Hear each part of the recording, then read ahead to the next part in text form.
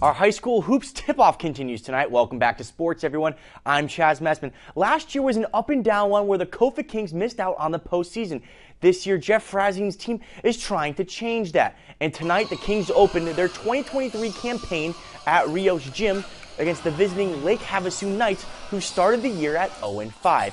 Second quarter, Kings up by 2. Knights on the break. How about Brenner Collins, 4-3, and he gets it to put up Lake Havasu.